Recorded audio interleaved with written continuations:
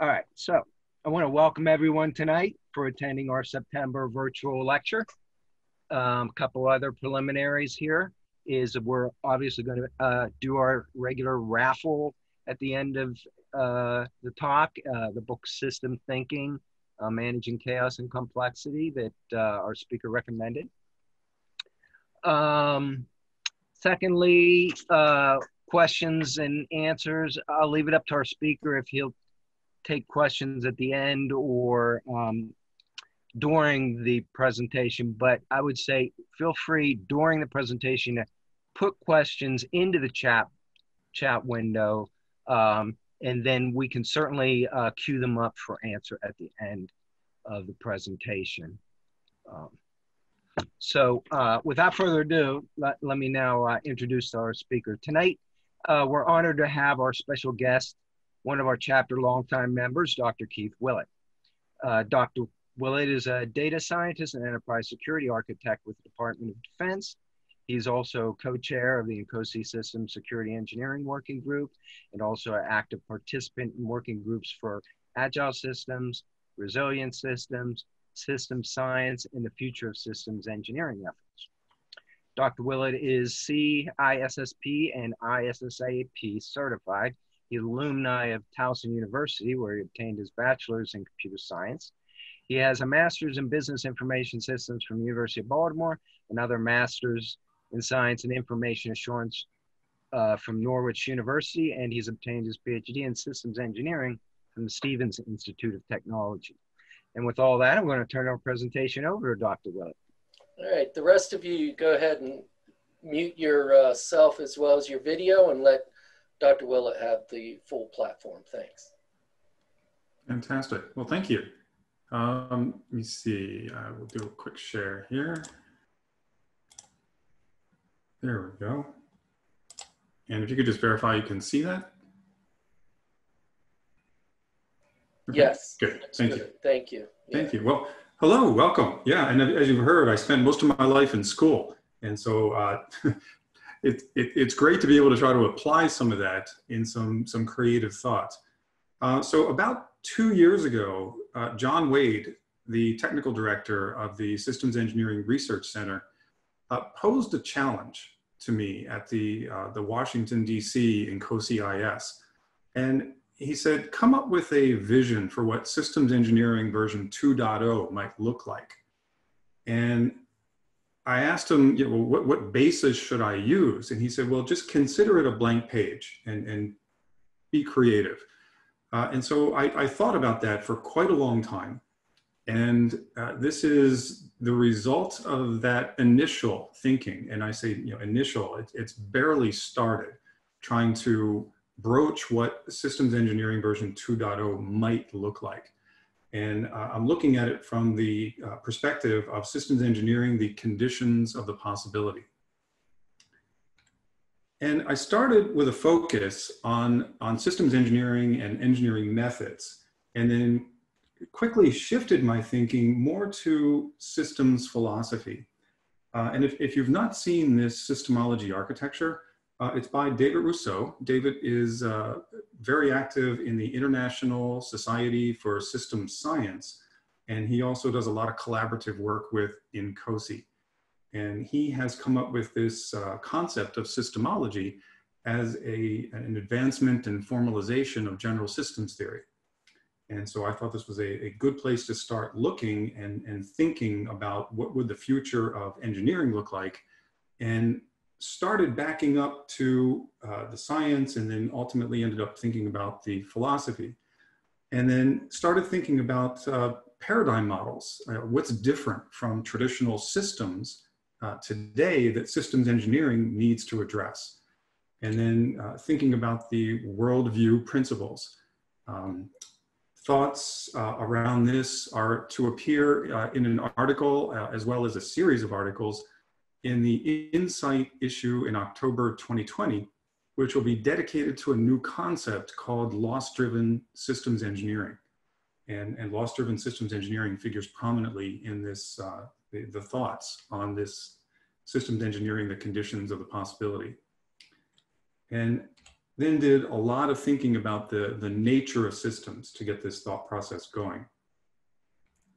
So Immanuel Kant's philosophy, it's a principle of transcendental deduction or reasoning from the general to the specific with respect to existence of something, where that something may include people, places, things, and a priori conditions for the possibility of experiences. So in other words, conditions of the possibility is a necessary framework for the possible appearance of a given list of entities. And so breaking this down, it's necessary, and you've got to have the framework to get the results. Possible appearance is the framework doesn't cause the results. And entities are just an abstract reference to stuff and people. And continuing with Immanuel Kant's philosophy, the conditions of the possibility, space is a condition for the existence of cubes. If there is no space, then there is no possibility of cubes. And space does not cause cubes. Space is distinct from cubes, and space does not define cubes. But cubes depend on the existence of space.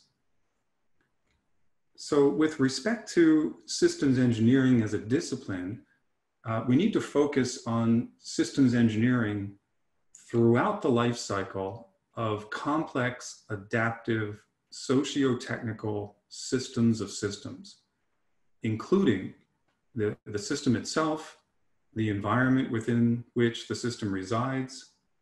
The need is to produce development processes and systems or solutions, operations that include workflows, and environments, which may be a system of systems that are conducive to continual dynamic adaptability. And so the key premise behind thinking about systems engineering of systems in the future is that need for continual dynamic adaptability and engineering in that inherent ability to adapt. So I'm not suggesting at all that we're going to go out with the old systems engineering and in with the new. I am suggesting in with the new to accommodate a new concept and a new paradigm, where systems engineering, the conditions of the possibility, is in addition to traditional systems engineering. So let's shift the philosophy of Kant to the philosophy of systems engineering. So systems engineering of the possibility produces a design framework for the possible appearance and variation of predictable and non-predictable system characteristics, okay, that include structures, organization of parts, states, behaviors, functions, and functional exchanges. And functional exchanges are just communication, inputs, outputs. Resources, which could be inputs of raw material or energy, fuel. And content of the system, something that is contained within the system that can be virtual, like data, or real, like people and cargo. And results are outputs, and they can have impact, effect, and consequence, where impact is a direct contact, and an effect is a first order result, and a consequence could be an n order result. And then environments could be a current order, and that may be the ecosystem within which the system resides, or a containing whole, like a system of systems. And then value delivery. And this is why the system exists. And this is some customer or some beneficiary that has a need or a want or that the system satisfies. So systems engineering, the conditions of the possibility philosophy, is the design for continual dynamic adaptability. One goal is to provide value delivery under nominal conditions. It's pretty straightforward. Another goal is to sustain value delivery under adverse conditions. The philosophy includes the design for expected and unexpected, where the expected is deterministic, and deterministic systems are well within the realm of traditional systems engineering, but also for non-deterministic, which is a new concept to design the system to adapt to things that are unexpected. So we design for the possibility, for example, we design for the possibility of cubes, something that we expect. However, we get spheres instead, some unexpected thing. However, engineered conditions are successful because it turns out that our context requires spheres, and our engineered conditions provided for the possibility of spheres.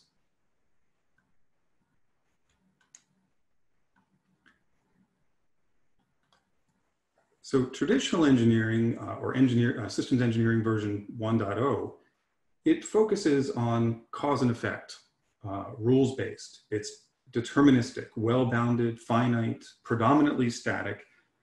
Any deviation from expected is handled by simple systemic structures, simple rules, logic gates that aren't very complex. And anything that requires dynamic adjustment really requires human intelligence and intervention. So in systems engineering version 2.0, or at least the thoughts toward that, we don't abandon cause and effect.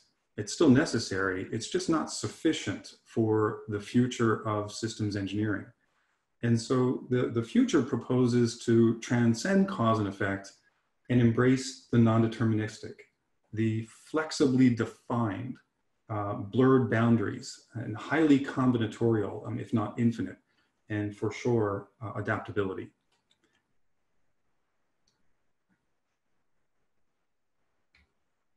The intent is to produce complex, adaptive, socio-technical systems of systems that facilitate that continual dynamic adaptation. And the systems engineering, the conditions of the possibility, spans the life cycle. So it's throughout the entire life cycle of the system to facilitate that adaptable process. And so we're looking at adaptable processes themselves, the development process, adaptable solutions, adaptable systems, and then dynamic operations, which are agile workflows, and then adaptable people, or an agile workforce. So as we continue to explore the systems engineering, the conditions of the possibility, I think we need to expand a bit our thinking about what constitutes a system of interest. And so here, I'm thinking of a system as it could be a social system. It can be a single person, a couple, a group, organization, a nation, a coalition of multiple nations. It could be technical, some manufacturing equipment like industrial, that involves industrial controls, computer, car, naval ship, any kind of weapon system. Processes are also systems. So anything we say about a system would apply to the development process of systems engineering. And then systems can be natural as well, non-human made, or they can be engineered. Also the intangible, like systems of mathematics. And then it can be a coupling of any of these to create a system of systems. And then the context is that which facilitates the expression of meaning and value. So here is a first cut at the systems engineering, the conditions of the possibility framework. And it consists of multiple layers. Context to focus on meaning and value, system of interest characteristics to focus on the system of interest, the workflow taxonomy to focus on the system of interest with respect to purposeful action, and then goals, some expression of purpose, some desired primary outcome. Strategies sustain the goals. Objectives are measurable steps in support of strategies. And then methods include tactics, techniques, procedures, processes that are how to achieve those measurable steps. And then solutions and tools, what methods we use. or I'm sorry, solutions to tools are what methods actually use. And so essentially, goals represent the subjective purpose or subjective ends. The strategies represent subjective means to achieve the subjective ends. And then the objectives are the objective ends, and methods represent the objective means to achieve the goals, to achieve the ends. So I'm not entirely convinced that the bottom layer, solutions tools, is the best name for that, because it really implies external systems, and this is not necessarily so within a single system. These may be components or features or functions within that system. But within a system of systems, they could indeed be external tools. So I'm still thinking about that last layer and some better naming convention. So let's walk through each layer in a little bit more detail.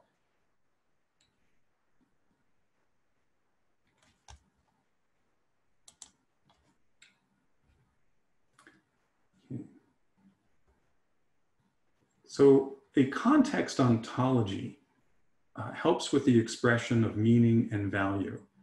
And a context ontology may consist of these things. It could be socioculture, which represents the who, the people that are involved. The context ontology could include technical, which is technology, some industrial aspect, spatial, which includes environment, geography, facilities. It's a temporal aspect, which may be continuous or continual, some period or some interval. It may include behavior, functions and functional exchanges, processes. And then some expected value, why the system exists. And the way I'm thinking about this context ontology is it's also extensible. So if we come up with something else that looks useful, we can add it in here. An additional thought could be ethics. And this may relate to the encoding of the resolution of moral dilemmas in artificial intelligence that we have to accommodate in autonomous somethings, autonomous vehicles or robots or drones. So context generally influences the system design as well as the system operation.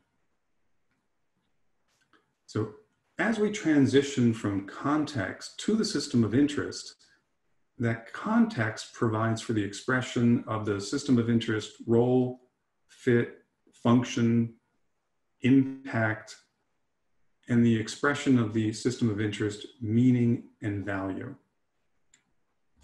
So the system of interest itself has many characteristics, and they're distinguished here as structure, just that organization of parts, the behavior, some function, functional exchange, content, which resides within the system, resources, environment, and then value delivery.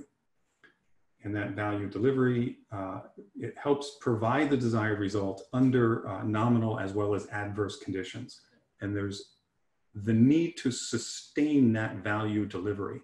And that sustainment of value delivery becomes a key focus in designing systems under systems engineering version 2.0. That inherent adaptability that sustains value delivery.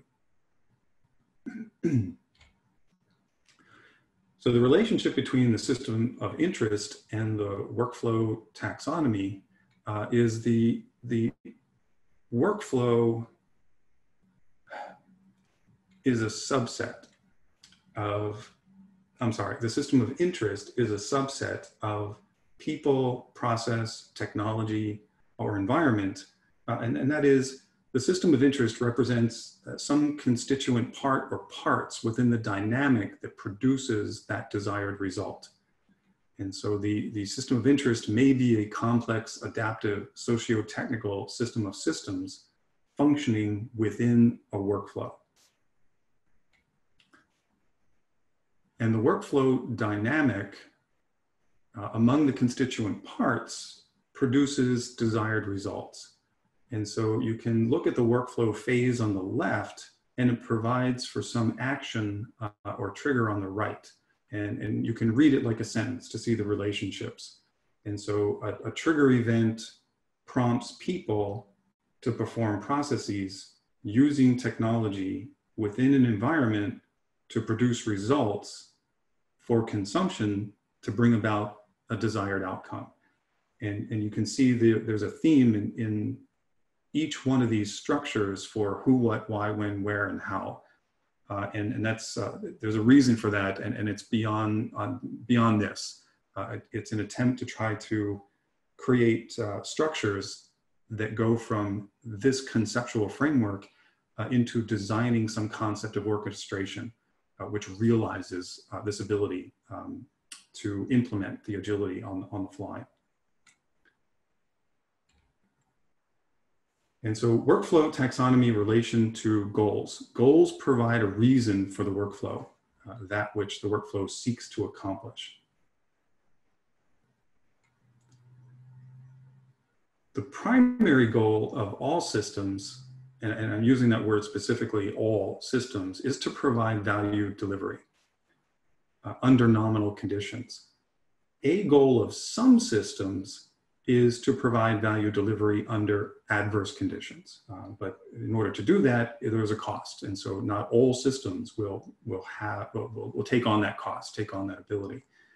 And so a derived goal for some systems is to sustain value delivery. In other words, systems may be viable, capable of producing desired result, and relevant. Some compatible with current desires or compatible with the current order. And goals represent subjective ends or subjective purpose for the system. So the relationship between goals and strategy. Strategies sustain goals. Strategies that provide for value delivery, and strategies that sustain value delivery, strategies for viability and strategies for relevance. And so there's three types of strategies. There's function-driven strategies, which is really the traditional systems engineering focus. And beyond that, there are loss-driven strategies. And these collectively consider all forms of loss. And predominantly address the viability of the system. And things under loss-driven include concepts like reliability, sustainability, survivability, and this addresses the negative side of risk. And concepts like resistance and resilience come into play for loss-driven. And safety and security are definitely part of loss-driven. The third type of strategy are opportunity-driven. And this is a collective consideration of gain-oriented functions. And this is predominantly related to relevance. And I've got TBDs in here because this area is mostly unexplored. Say over the last 18 months or so, part of the Resilient Systems Working Group in INCOSE, we've done quite a bit of thinking on loss-driven systems engineering. And it's still in its bare infancy. We've yet to introduce it until the INCOSE Insight issue in October. Opportunity-driven systems engineering, right now it's more an empty phrase and a thought than it is any substance. And so I'm putting it in here as a placeholder to do some more exploration.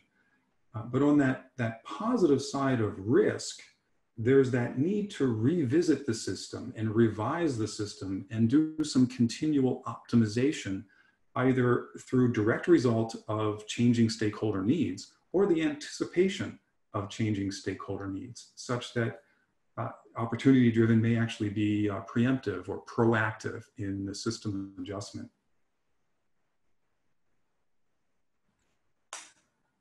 And strategies represent the subjective means to achieve the subjective ends.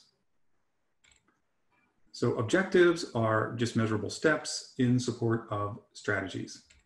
And the systems engineering version 2.0, such as the thoughts are, identifies and captures that which measures effectiveness, efficiency, elegance, reliability, sustainability, survivability, and more.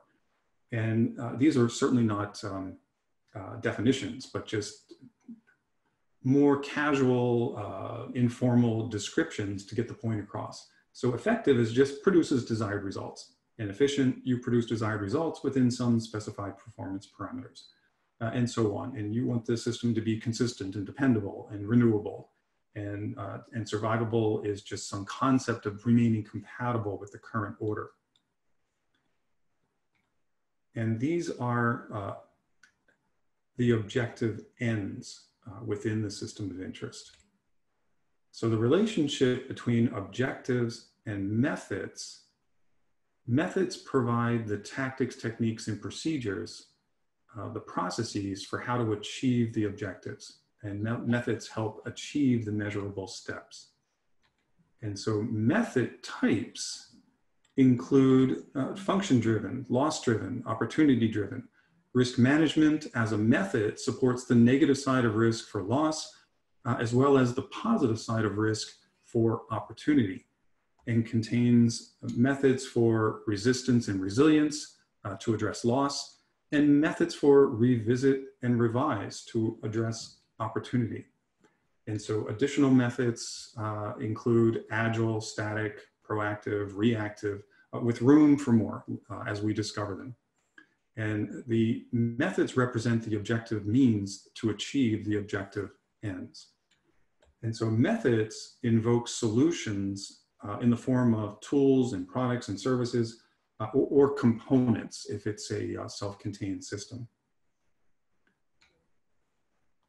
Each solution is itself, or could be, a system of interest, where a system may be a person or some collective people. A system may be a thing or process. The process of systems engineering, as we mentioned, is itself a system. And then systems may be natural or engineered, may be tangible or intangible, like a system of mathematics. And solutions take the form of safeguards that include safety and security. And while not mutually exclusive, a useful distinction is to think of safety addressing accidental loss and security addressing malicious loss. And so for purposes of the systems engineering, the conditions of the possibility, solution design includes a modular perspective and a distinction between the concepts of develop and compose, where we develop modules from scratch, and then we use modules to compose solutions, either in a relatively static development environment or in the dynamic environment of operations, where we use dynamic composition to compose systems as well as to compose workflows.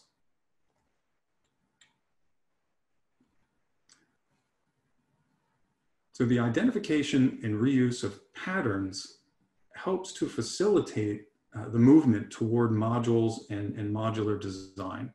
And so here's a set of types of patterns that include system archetypes and architecture patterns, design patterns, decision patterns, ecosystem patterns, and anti-patterns. And so in a system archetype, these are the recurrent motifs in system dynamics. And to many people, these will look familiar. Here's some examples. Fixes that fail, limits to success, tragedy of the commons, and there's lots of examples out there in system dynamics. Architecture patterns capture and reuse system modules to compose systems, and capture and reuse operational modules to compose workflows. Design patterns, these are the most familiar to people, and these capture and reuse development knowledge. There's also the concept of decision patterns that capture and reuse operational knowledge. And then there's ecosystem patterns, which capture and reuse knowledge of a community of entities. And so there's lots of research and writing out there on the concept of ecosystems. And indeed, there are ecosystem patterns that we can use in our design of that inherent adaptability. And then for sure, anti-patterns would just capture ways that we know not to work.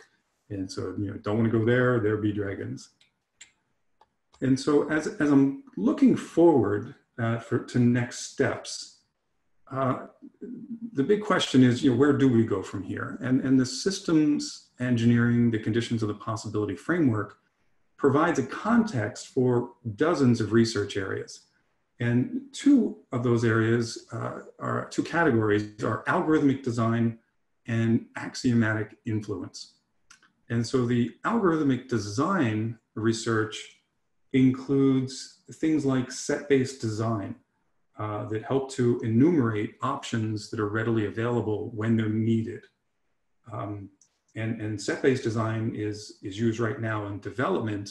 I have a hypothesis that it can be applied in operations for the dynamic invocation of certain options according to unfolding contexts. Category theory helps with set relationships, compositionality theory, combinatorics. There's a fascinating discipline that's emerging called quantum cognition, which is the application of quantum mechanics for the modeling of human decision-making. And of course, I mean, AI and machine learning is critical for adaptable systems and any kind of autonomy. DLT, the distributed ledger technology, again, this is a hypothesis, looks like it may have application for the implementation of mechanistic trust, such that a community of machines, by virtue of their interaction, can establish trust outside of any manual intervention. Rick Dove and I are writing something on techno-social contracts to explore that concept a little bit more. Bayesian belief networks, just quantifying dependency and causality. Uncertainty quantification, there's a whole mathematical discipline emerging under uncertainty. And for sure, we are dealing with uncertainty with any kind of dynamic adaptation of the system. Portfolio theory, network theory, viable systems theory, and so on.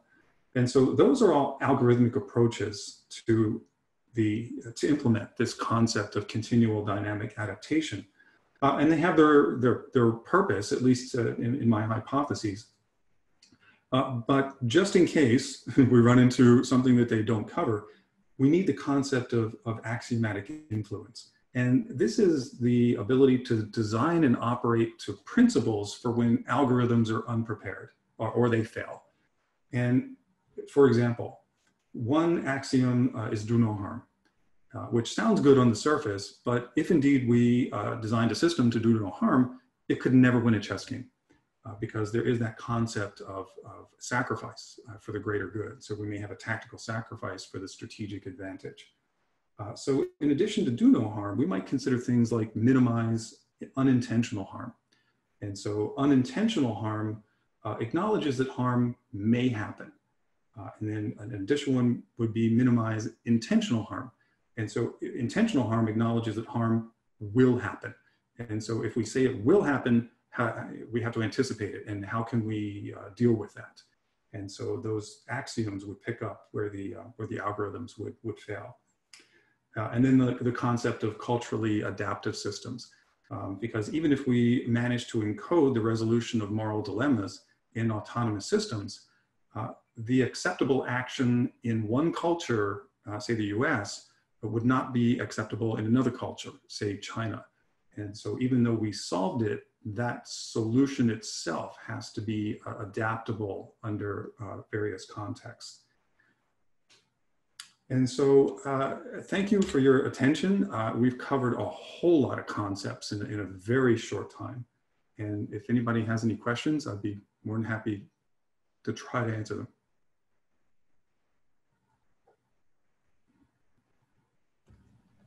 Let's go. You guys can go ahead and unmute if you have a question you want to try to do. We're looking for questions on the chat. I did have one suggestion for you, Keith, that you might like. For the solution and tools, you're trying to think of a new phrase. Mm-hmm. You could call it system engineering tradecraft. I don't know if that's, because it kind of brings into the account of how we utilize the tools in such a way that they will meet the objective means that you're trying to do. Just an idea, throwing it out there. Yeah, I need to think about that a bit, because yeah, it's in certain contexts, same tools and solution makes sense, but in an enclosed system, it doesn't. So I'm trying to think of something that covers both. Yeah, right. Yeah, totally true. All right. Anybody else? I mean, and if there's no questions, I'm more than happy to accept comments, as in, what the heck is this, or where are we going with this? But just looking forward, I think that we have to accommodate the design of inherently adaptable systems. And these are some initial thoughts on trying to get to that formal discipline to do it. I know that this sounds a little out of there, but when what are your issues with running into the opportunity aspects? Are there roadblocks or just difficult aspects to it that you're running into? I mean, it seems to me the opportunity, that's kind of the opposite of risk, right? We're always going for opportunities. It's the other side of the coin, because the risk management, I think, has two sides. One is addressing loss, and the other is addressing opportunity. The traditional way to think of it is opportunity cost. What didn't we realize by virtue of not choosing other options? Oh, okay. And so I'm taking that concept and expanding it a bit into some concept of preemptive, proactive adaptation with the anticipation of satisfying stakeholder needs without an explicit change of stakeholder needs. Can I provide comment about your opportunity space? Please. This is Shirley Sang. I'm from the LA chapter. And I've been sort of getting up to speed on entrepreneurship ecosystem, because I think opportunity space could map into new business development, new product development. It would be looking at entrepreneurs creating new value, looking at what unmet needs are out there, and filling in that upfront space before you get to a point where you have an RFP. I need this. So these are looking like what currently they use for like challenges to, I have a problem, I don't really know what to do. And what's currently popular is challenges like X Prize, moonshots. So you use those strategies to fill in the gap of what opportunity space. And within the entrepreneur community, you have what they call business model canvas. I don't know if you've seen that, which looks at what answers the basic question for a startup as to what the customers want, who needs to be involved with your startup, and what other competitors out there. So those are sort of elements of the opportunity space, is what I see as what's opportunity driven. Yeah, I appreciate what you're saying. Yes, and I think there's something to that, because taking lessons learned from, say, lean startup would fall into your suggestion, and any kind of formalization of innovation. Right, and there's a class of people that call themselves business analysts that work with their companies to sort of look at the future product, what it should be. So traditionally it would be like doing focus group on what is it what's our next generation product should be like, and then you typically conduct market research, have focus group, invite customers to have them sample these different products, or just ask them what they are missing from their cars or whatever. So those are new feature development. Yep, because this is that classic balance between explore and exploit. So if the system is doing exactly what it needs to, just keep exploiting that. Fantastic. Yeah, and I guess it's not a traditional aerospace system, James, because typically for aerospace system, you have a set of requirements that's already given to you. But there are other people that's in a commercial space that have to imagine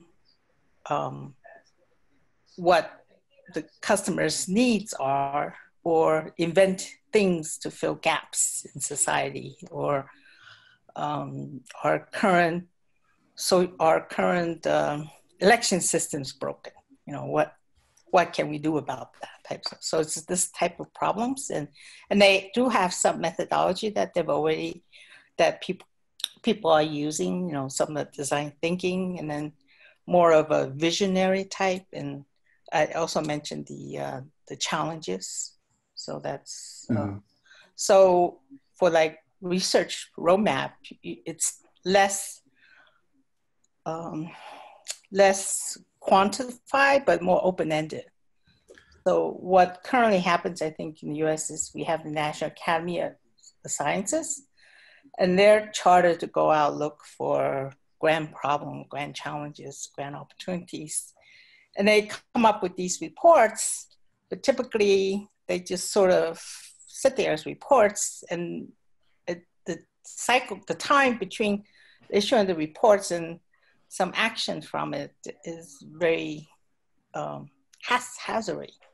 So you can probably say that might be the case with a lot of research, that people do research and it doesn't go anywhere, especially academics. Let me provide an example where this might happen within a system during operation. And this was an example of an autonomous vehicle, is that it dropped off its rider and it was going to park.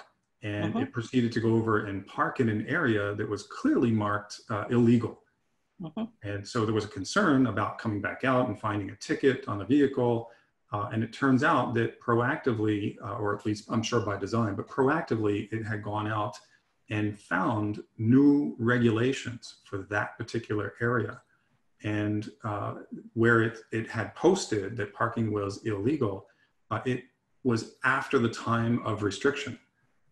The rider of the vehicle had no clue, but the system itself adapted on the fly, added value to that stakeholder by virtue of parking close by. So that it's things like that in operations that I'm trying to get at with this concept of opportunity driven. So and lessons learned from the design process and innovation process, I think there's something there for sure. Hello, hello, Keith. This is Mark Evans. I had a question back in your earlier part of your brief. I think it was slide 4 or 5. You talked about cause and effect, and that precept being somewhat dated or limited. And perhaps I misunderstood what you were trying to say there, but I didn't understand why the cause and effect model is not complete. You know, there was something beyond cause and effect that you were considering. Oh, okay. Okay. Yeah, we're traditional systems engineering. Right, on that one. Cause effect. Do you recall a statement you made about why you were going beyond cause and effect as a traditional model? Oh, okay. Yeah, I'm trying to just transcend cause and effect. Cause and effect, it implies some aspect of determinability. It's deterministic. And I think as we're looking at systems in AI and that need for inherently adaptable, we need to transcend that cause effect to include the non-deterministic. Oh, okay. I see. So so like in the case of maybe a dynamic or a chaotic system, you don't necessarily think cause and effect has an influence there? It would probably still have an influence, but I think we need more than just cause effect. Okay. Yeah, where it takes in the circumstance or the context, and there may not be a direct trigger for change, but there may be indirect indicators of the need for change. Okay. I guess I've always thought about that, and particularly in complex systems, a slightly different way, where there's still a cause. It just, we may not ever be able to identify it or easily isolate what the cause is, you know, and there are many systems where you can see the effects and you have no idea what caused the effect. Yes, and I mean, strictly speaking, if infinite regression being what it is, somewhere back there is something that triggered an action. And sometimes it's better to find that indicator of a problem and fix it 5 steps before it actually becomes a problem. Right. And okay. In that sense, it's quite deterministic. But Okay. I'm still holding on to that hypothesis, that potential for dealing with the non-deterministic, something that has to transcend that cause effect. But with that in mind, if you go back 2 slides from where you're saying you're actually talking about the expected deterministic and then unexpected non-deterministic, but isn't unexpected or something you didn't the very definition means how can you design for it? You know, I mean, it's just, if it's something that we can't perceive because it's unexpected, you're trying to get ahead of that, right? I mean, what? Exactly. Yes. So what is your, how do you do that? I mean, I know that's kind of what you're trying to get at, I guess, in this whole That's brief. exactly. Yeah, okay. That's the essence of what I'm trying to get at, is that okay. I got it now. By virtue of designing in the conditions, we create those conditions to realize the possibility. And in this particular slide, we were expecting a cube, so we designed for that. Right. But we also developed the conditions such that the emergence of a sphere that turns out to be exactly what we needed is possible. Oh, to me, it's unintended consequences. But from a positive standpoint, it sounds like your unintended consequences, because it's an emergent property that we had no way of because there's no, I don't know the science of emergence. That's the thing that gets me, is unless you build a model of your system, I don't believe you can put science into it. You know, you can use the science to build the model, but the emergence is something that's out of our control, I guess. Well, to a degree, right? Because to a degree, because you model, of emergence is you get unexpected results. Right. Like, who knew by putting all of these together that we would end up with that? Right. With that in mind, you can't expect it, but you have to build it and see it. So. And what I'm trying to get at, is a disciplined way that we might actually be able to identify some relationships between what we design and that which comes along that we don't expect, that concept of emergence. Right. Somewhere along the line, to a degree, I think, we could tweak it. Yes. If you model something, I totally agree. If we work through that, it's a challenge. I've been thinking about this too for a long time. So.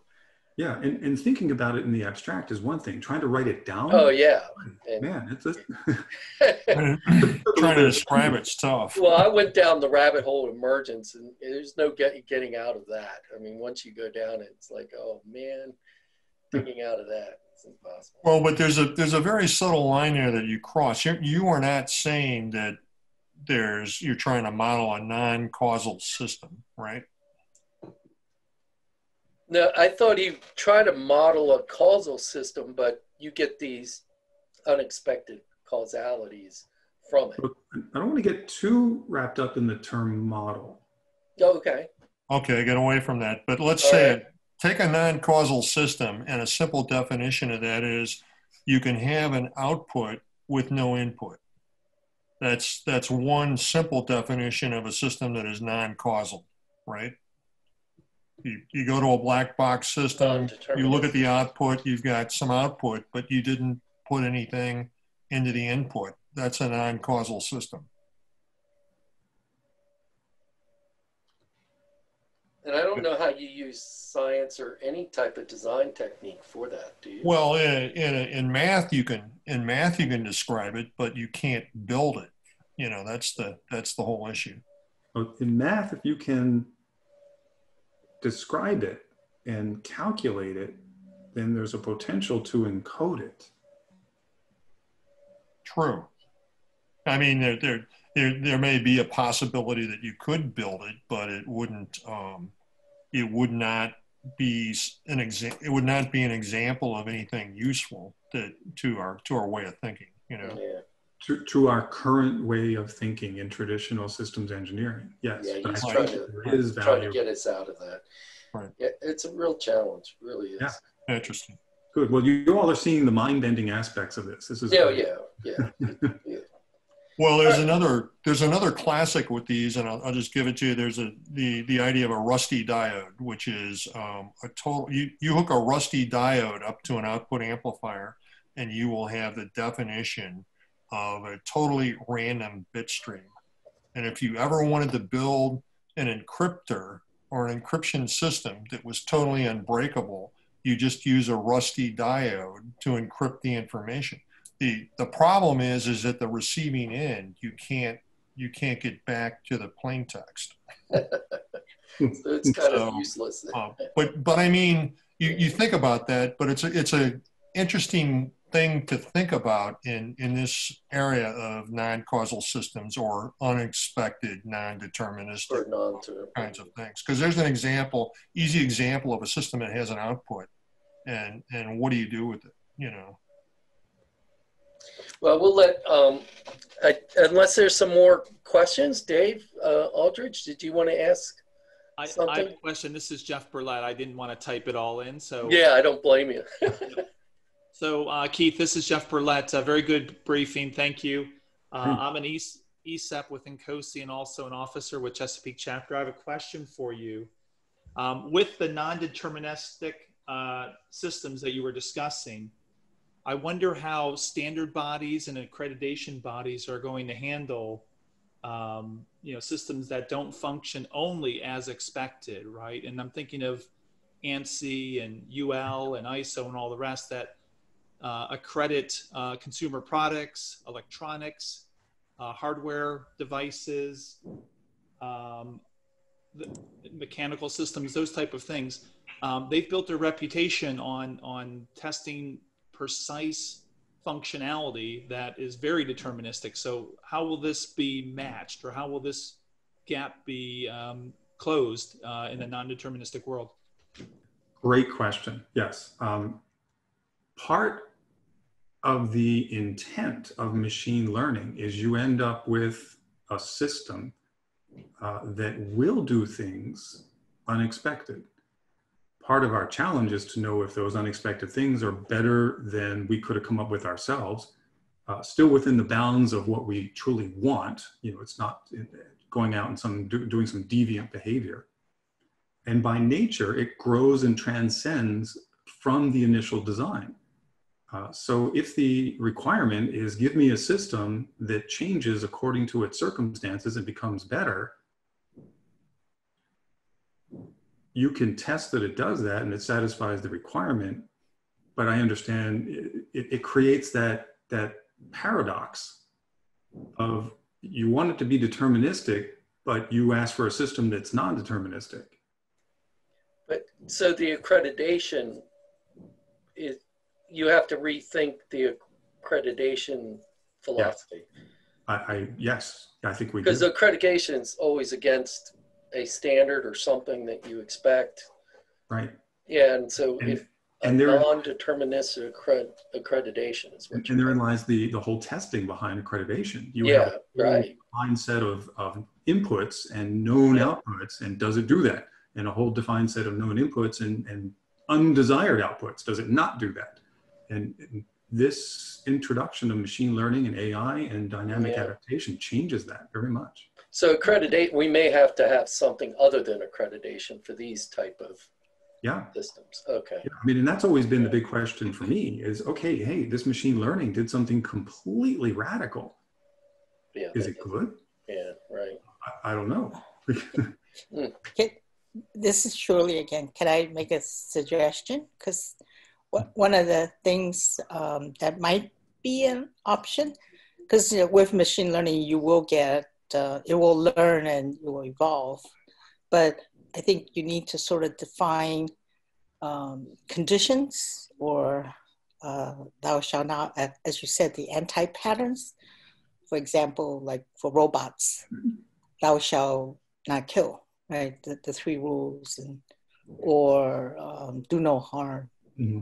Some boundary, so that the system has some conditions to run against, so, or some matrix of some performance, so that it doesn't run open loop.